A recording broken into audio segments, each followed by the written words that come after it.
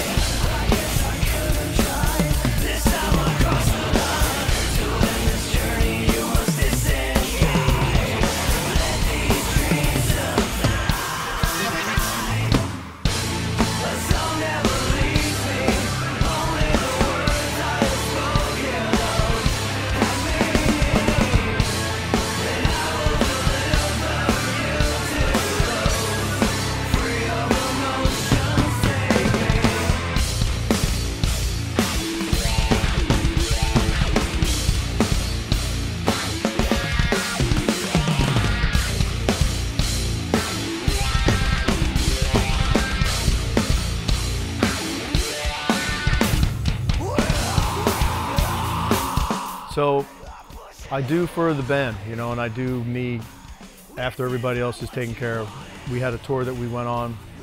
I actually funded and sold a lot of our merchandise to fuel our first tour that we went on for a couple of weeks. So then again, it was all about, you know, trying to support the band, and so we can do what we wanted to do. So my work ethic is hard. I've reached a, you know, pretty high peak in the last couple of years, and turned the corner and really raised the level of my playing and, you know, things like that. So it takes a lot of practice with everything. It's the same thing as me growing up being a ball player. To be good at anything, you got to practice. So it's practice, practice, practice. And at that point, you know, you reach a certain level and people start believing in you and trusting you and start taking chances, and that's what it's all about. You know, you get to take a chance on somebody, and what you do with it is up to you. Nothing's ever handed to you. You got to go get it. And that's what I've done with everything you see here, you know.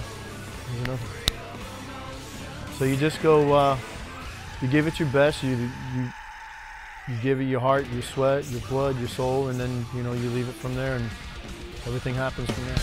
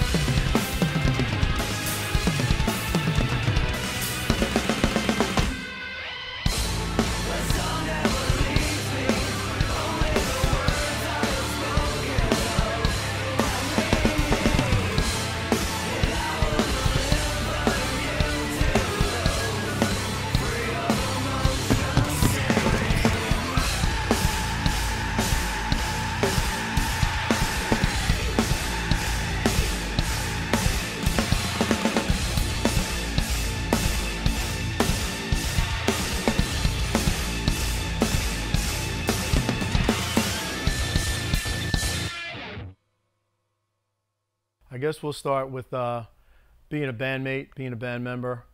I'm always thinking about the guys first in my band. I'm not a me guy, so to say. So I really do for other people first around me before I start doing for myself. And then when it comes to me, you know, I take the initiative and doing what I need to do. Everything that I've ever gotten in life, I've pretty much gone and gotten for myself. Nothing's ever handed to you. So my work ethic, number one, practicing, my drive, my motivation, that's what fuels me to do what I'm doing. And it's all about taking chances, you know. You got to have people believe in you, and you got to have something to sell, because if you don't have something to sell, nobody's buying it. So I've worked really hard to be where I'm at, and have a lot of great companies behind me, like what you see right here. And I've been really blessed and, you know, thankful for everything that I've ever gotten over the last few years, and gotten where I'm at today.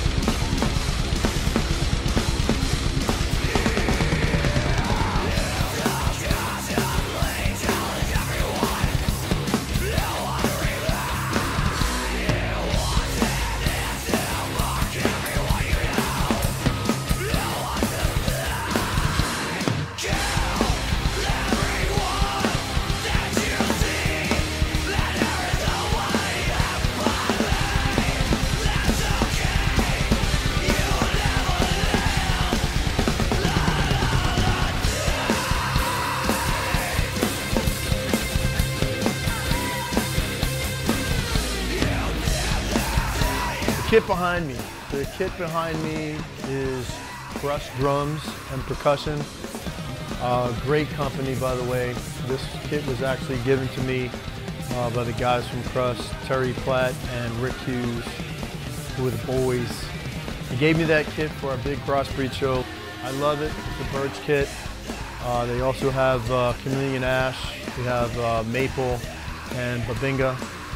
Obviously the shells are a big deal, but this kit for the style that I play and the music that we play is just great, and it sounds phenomenal. I was with them before with another company, but they left to start this new company here, and I was one of the guys that they wanted to bring along with them. So I said, there's no question that I was leaving and following them wherever they were going because they gave me my first plate. The cymbals are Feisty, Alpha Series, incredible. Pretty much ear piercing, again, for the style of music that we play and the way that I play. I'm a heavy hitter, power guy. They cut, they're sharp, they're loud, pretty much everything you like. The heads, I'm endorsed by Evans Heads. Obviously, one of the best companies in the world, been around for a long time. I was able to get that endorsement a couple of years ago. My stick company is Excel Drumsticks, and they're phenomenal as well. First company I've ever had, and they gave me my own signature series Diesel, number 3. My own signature sticks, and I love them, they're awesome. My in-ear monitors, another great company right here in Florida, Sleek Audio. They're right over the bridge in Palmetto. Great bunch of guys. I met them at a 7 Dust show here in Florida. They were actually one of the companies that were in one of the booths. And I was with Morgan and started talking to the guys, and they asked who I was and told them who I was and played with Crossbreed, and they knew who I was actually, and started talking to them about everything that I needed. And I was like, an ear endorsement is the last thing I really need, and they're not easy to get. And they stepped up to the plate and said, we'll take care of you, man, free endorsement, we just want to have you. And that was that. I got custom ears done. Well, I'm pretty entertaining. I can be a goof at times for sure. But I'm an outspoken person, full of energy. So growing up where I grew up, being Italian, New Yorker, is pretty much all there is to say. A lot of people don't like us because we say it how it is, whether you like it or not. And then he came down to be with these freaks right here. Take a look at these 3 freaks right here. Look at these faces, the 3 Stooges, boom, boom, boom. But that was the first experience for me, going on tour, being in a van with 12, 13 different people traveling 1, 2, 3,000 miles across the country every day. It can be crazy at times as a first experience for anybody. But we got through it. It was a lot of fun, a lot of hard work, a lot of, neck grabbing. At times you want to choke people, But I'm the biggest guy in the band, so nobody's going to mess with me. So it was a good time for sure. That's how we do it. Crossbreed show right there, baby. Woo! I need a 1 or 2. Morgan Rose and 7 Dust. Met those guys probably about 10 years or so here in Florida at Janice Landing in St. Pete. I had a show, and obviously Morgan is one of my idols and inspirations growing up and drumming. So been to a couple shows before then to see the guys play, and got to be front row at this show. So I made a shirt and took a magic marker to it, and I wrote 7 Dust on it and put on there, I can play drums better than Morgan, #1 fan. So their photographer, Mitchell Davis, saw me, and he's been friends with Morgan ever since he was a kid and through his whole career and stuff, and the photographer for the band and stuff. And he saw me, he's like, man, he goes, I got to take a picture of you and show Morgan. No one's ever had the balls to do something like that, So I felt pretty proud of myself, like no one's ever tried this act before, So he took a picture of me and showed it to Morgan, and coming on stage, he kind of saw me, gave me one of these deals, and that was really cool, just to make eye contact with the guy, who's such an inspiration on your life, So during the show, I'm there drumming all the songs and everything, and he starts throwing me his sticks, and I'm shoving them in my pocket, and crowds and everybody's looking, why is he only throwing his sticks to you? I'm like, yo, check this out right here, So after the show's done, he comes down to meet me and stuff, and I'm like drooling all over myself, I can't believe he actually came down to meet me and stuff. So he's like, what are you doing? I'm like, I'm just hanging out. He's like, well, you're hanging out with me tonight. So he goes, go upstairs and tell the guy up there that, I sent you up there and that. So I go up there, and the guy lets me in, and, met Morgan and LJ and Vinny and Clint and John, and just spent the whole night with him, like 4 or 5 hours, and like after the first hour of us just kind of, feeding off each other and meeting everybody and his family and his dad and his brother and stuff. And I'm like, well, I know there's a lot of other people here to see you, so, I'm going to take off. He's like, no, man. He's like, I told you we're hanging out. So we hung out all night, man, just swapping stories and baseball and drums and just learning everything I could learn from the guy. And you know, we swapped numbers, and then a couple months later, I got my parents over for dinner, and I get a phone call, and I didn't recognize the number, and it's Morgan Rose. I'm like, what's Morgan Rose calling me on a Sunday for, you know? I'm getting ready to watch football, and he was in town at his dad's house, and which is in Lutz, right across in Tampa. And he's like, come on down, man, we'll barbecue out, come hang out, watch some football. And I was like, this is unbelievable, you know? So we just kind of built the friendship from there.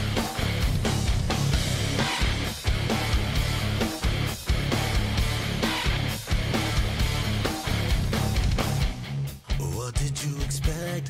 Fools often sometimes forget. Who really knows what's the truth? Often dignified, how funny changing the tide. It feels like you already knew. That's the downfall, you would never run in circles. Feels like you already knew. That's the downfall, you would never run in circles. Feels like you already knew. Say you, I would never.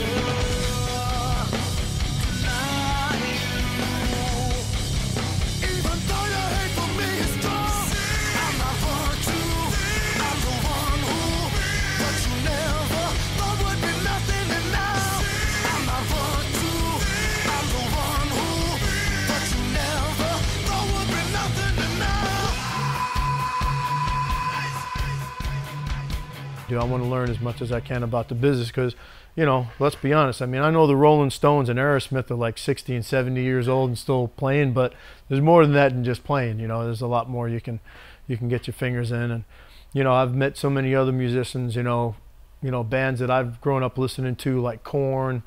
You know, Ray Luzier is one of the best drummers in the world, and me and you actually, it's how me and you met. And you know, it's just a blessing to meet so many talented people and be fully endorsed and tour and go across the country and go to NAMM and represent your companies and things like that. I did that a couple of years ago for the first time, and it's just an awesome experience, man. I don't care. For me, the way that my mindset is when I had the opportunity to do this, that I didn't care if I had a penny in the bank. As long as my bills were paid and I'm still able to do this and travel and have that experience, I was good, you know? I mean, a lot of people see the money and they see the finished product, so to speak, you know? They see the videos and the lights and the money and, you know, the women and all that other stuff, but there's a lot more to it than that. So, you know, my mindset was, you know, I'm interested in one thing, and that's playing music. And as long as people enjoy it and I'm able to give back to them as much as, you know, those other guys have given back to me, then that's what it's all about.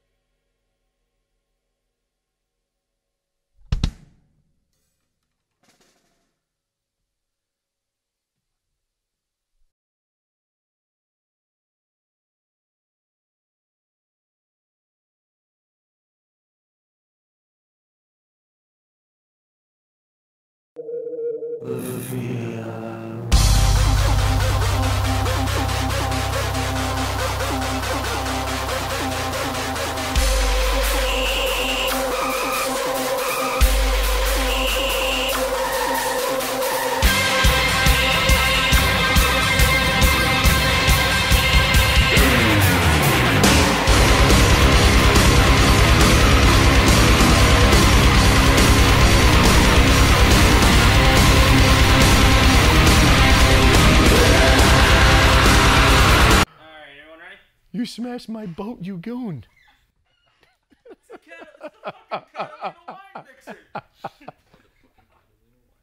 It's a fucking Catalina wine mix. You know we're not gonna stop this though.